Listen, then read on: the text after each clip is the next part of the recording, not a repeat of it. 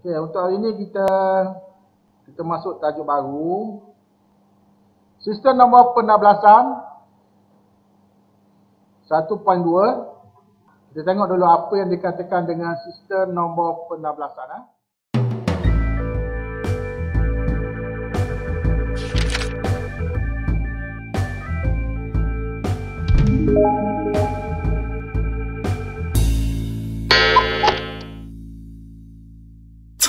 Salin, sistem asas 16 ataupun sistem nombor hexadecimal. Hexadecimal lah. HEX. Hexadecimal lah. Jika nombor perduaan, berapa digit kita guna? 2 digit, iaitu digit 0 dan 1. Sistem nombor perpuluhan, berapa digit? Berapa digit? Nombor perpuluhan 10 lah. Digit berapa? 0, 1 sampai 9. Sebab ada 10 digit. Sistem nombor perlapanan berapa digit? 8, bermula dengan 0 hingga 7. Sekarang ni kita masuk sistem nombor 16. Berapa digit? Semua sekali. Dia ada 10 digit dan dia ada 6 abjad. 0, 1, 2, 3, 4, 5, 6, 7, 8, 9. Lepas tu yang ke-10 dia letak A. Abjad A ya. Salah ni. Abjad A. B, C, D, E sampailah F. Jadi kena faham betul-betul ni. Ya. 0 sampai 9 ada 10 digit dan ada 6 abjad bermula dengan huruf A sampailah F. Semua sekali jumlah semua sekali berapa? Ada 16. Yang pelik sikit kan? Sistem nombor 16 kan dia ada huruf. Perlapanan tak ada huruf, sampai nombor 7 je. Perpuluhan sampai nombor 9 je. Perduaan sampai 0101. Untuk nombor penambelasan, dia ada huruf. Okey, sampai F. Tengok kita tengok video ni sekejap. We relate the fact that we have 10 fingers, which is really the primary reason we work with the decimal system. Okey, katakan jari kita ada berapa tu? 8. Sebab nak cukup 16 kan? Siapa ada jari 8? 5. 8 ke?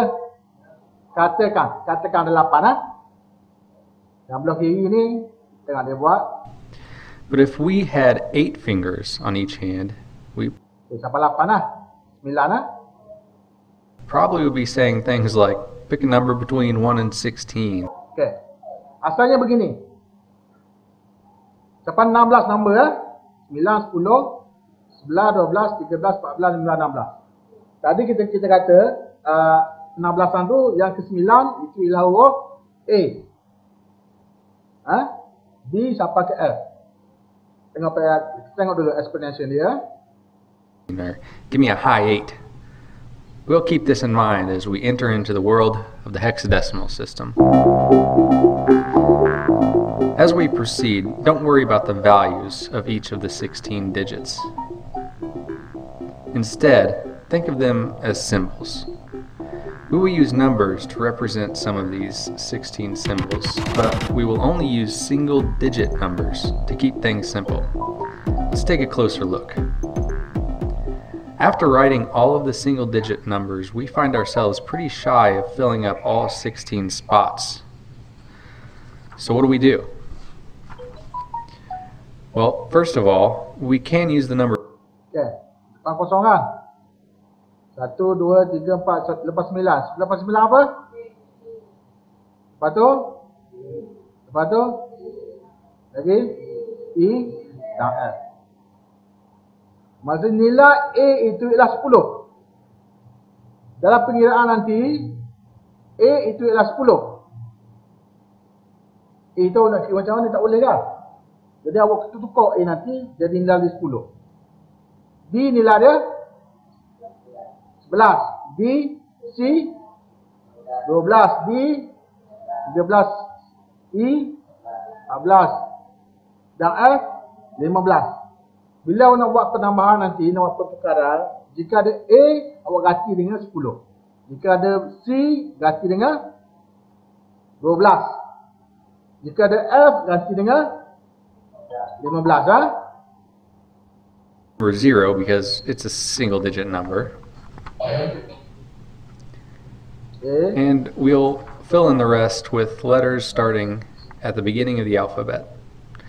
Now, just to bring this idea home a little further, 2 plus C doesn't equal anything. So remember, think symbols. So mati ni. Ini dalam sistem binary ya, nombor perduaan. Kita ada belajar itu. 1 bit. Bit tu ialah 1 digit nombor perduaan. Betul? Nilai yang paling kecil. Tahun lepas kita belajar kan? Jadi kalau untuk 4 bit, 4 digit nombor perduaan itu kita panggil apa ni? Neighbor. Neighbor lah. Kalau 8 bit kita panggil byte. Boleh ingat ni? 1 digit kita panggil bit. 1 bit equal dengan 8 byte kan? Okey. 1 bit yang 1 digit dan 1 bit. Kalau 4 bit dia jadi nibble. Kalau 8 bit dia jadi byte. 1 digit nombor perduaan kita panggil dia bit. Okey. 4 bit sama dengan nibble, 1 nibble. 4 digit nombor perduaan. Jika untuk nombor perlapanan hari itu kita guna berapa digit? Nak tukar. Perduaan kepada perlapanan. 3 digit kan? Kita akan guna 4 digit. Untuk tukar perduaan kepada per-16an. And just a reminder, let's look at the structure of the binary number. We've got bits, nibbles, and bytes. And let's try to figure out now that relationship between binary and hex. Let's take the binary nibble. 1 binary nibble equals 1 hex symbol. Okay. Jadi 4 digit nombor perduaan sama dengan 1 nombor per-16an. Tulis? Tulis ayat tu? Tak ingat kan? 4 digit nombor perduaan sama dengan 1 nombor per-16an. Itu dalam sistem perlapanan berapa digit nombor perduaan? Berapa digit? Berapa digit nombor perduaan sama dengan 1 nombor perlapanan? 3. Untuk nombor perlapanan, 3 digit nombor perduaan sama dengan 1 digit nombor perlapanan. Untuk nombor per-16an ni, 4 digit nombor perduaan sama dengan 1 digit nombor per-16an. Boleh? Boleh ingat tu? So, this nibble, 1010, is equal to 1 the below hex symbol. Okay. Jika 1010 sama dengan berapa nombor per-16an? Kosong ni 2 kuasa yang mula-mula kita ambil daripada kanan. Kosong ni 2 kuasa 2 kosong kan? Mula dengan 2 kuasa kosong. Yang ni 2 kuasa 1. Yang ni 2 kuasa 2. Yang ni 2 kuasa 3. Jadi berapa jumlah ni? Pertukaran per-16an kepada perduaan. Perduaan kepada per-16an. Nanti kita akan pergi lebih detail. Cuba tengok. The hex symbol A is equal to the binary nibble 10. Okay, tengok. Now if you count from left to right, the 10th hex symbol is an A. Let's use another. Okay, yang ni berapa jawapan dia? 4 lah kan? Betul. Example with the binary number 0100. Do you have a quick guess? Berapa? 4 lah.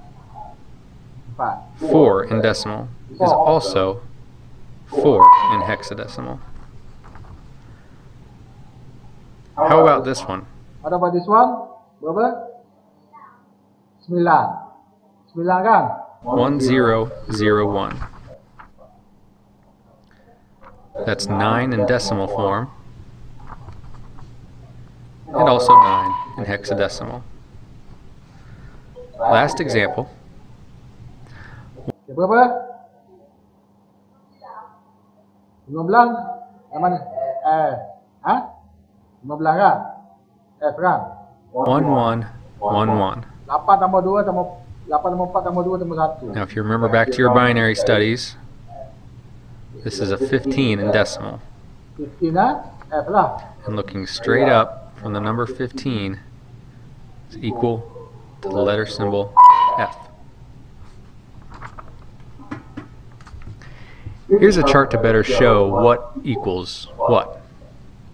There are exactly 16 different combinations of a 4-bit binary nibble. And it is for that reason that hexadecimal. Okay, boleh. Desimal ni nombor perpuluhan. Okay. Sebab apa kita tukar jadi 10? Pasal kalau kita buat A, tak boleh nak kira. Kan betul? Boleh kira tak A dengan nombor? Tak boleh kan? Jadi terpaksa kita tukar 1 kosong. Yang ni boleh faham A sama dengan 1 per 10, B sama dengan 11, C sama dengan 12. Boleh faham ni? System has 16 different symbols, one for each nibble combination. So let's give this system some context and try to answer why it's even used. Efficiency Jadi why? Mengapa kita guna sistem penambelasan? Pertama, is really the main reason.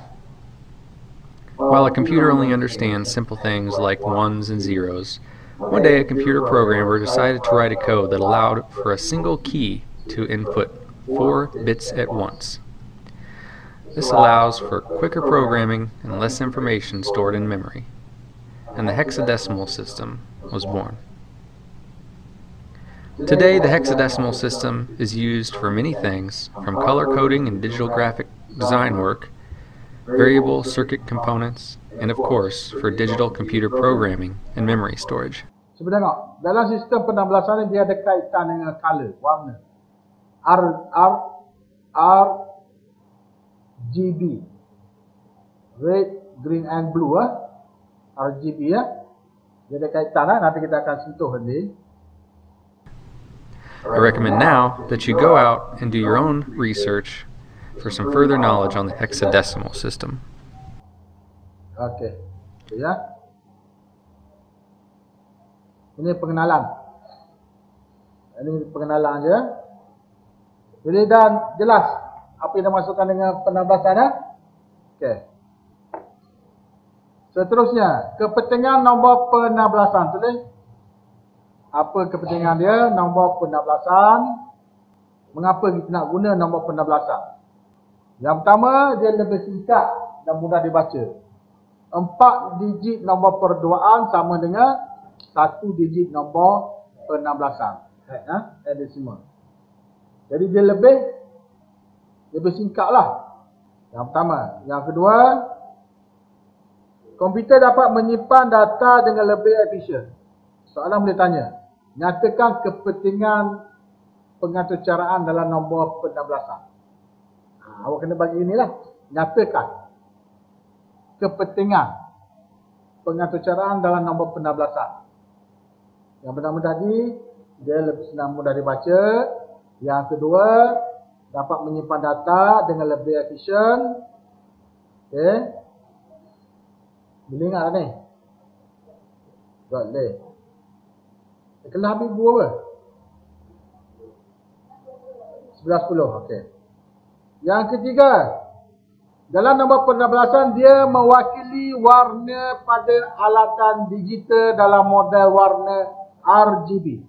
Nanti kita akan pergi tengok lebih detail bagaimana nombor penambelasan dia mewakili warna pada alatan digital dalam model warna RGB. R to red, G to green, B to blue. Okey. RGB Seterusnya digunakan bagi pembangunan asas sistem microproses. Nampak dah kan? Berapa dah ni? Yang keempat ke? Yang keempat lah. Digunakan bagi pembangunan asas sistem microproses. Okey, kita tengok video berkenaan dengan RGB. Dia kata sini tadi kan, dia kata mewakili warna pada alatan digital dalam model warna RGB. Kita tengok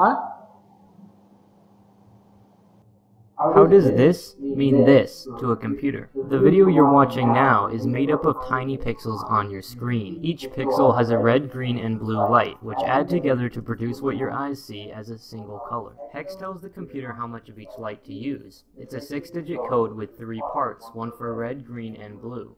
The letters A through F are used to represent the numbers 10 through 15, so that more than 99 values can be held in 2 digits. Now, in action. E8 is the red value. Each digit must be multiplied with 16 to the power of its place, since hex is a base 16 system. So first we have 8 times 16 to the 0th power. Next is E, so 14 times 16 to the first power. Added together. Nampak tak E tadi kan? E kita guna 14 lah. Betul? Kalau F 15 lah. The computer knows to set the red light to 232. This process is continued until the computer knows how much of red, green, and blue to show for each of the millions of pixels, every fraction of a second. Ya, tu je. Yang depan tu dia mula dengan red, green and blue. Okay. Jadi kalau kod dia macam ni, yang ni adalah untuk warna merah, red, green dan blue Ini sebagai pengetahuan je. Ya. Okey. Perwakilan abjad A, B, C, D dan F dalam pengiraan. Misalnya yang ni penting lah. A sama dengan 10, B sama dengan 11, C sama dengan 12, D sama dengan 13, E sama dengan 14 dan F sama dengan 15. Jadi dalam pengiraan kita tak boleh nak kira A. Tak boleh. Nak kira B tak boleh. Itu bukan nombor. Ni kita baru pengenalan ni. Tak masuk lagi tajuk dia. Dia sama juga dengan tajuk pelapanan, penukaran, perpuluhan kepada penambelasan, penambelasan tukar kepada perpuluhan, perdoaan tukar kepada penambelasan dan penambelasan tukar kepada perdoaan. Sama dengan tajuk bab pelapanan. Itu saja untuk pengenalan nombor perenambelasan.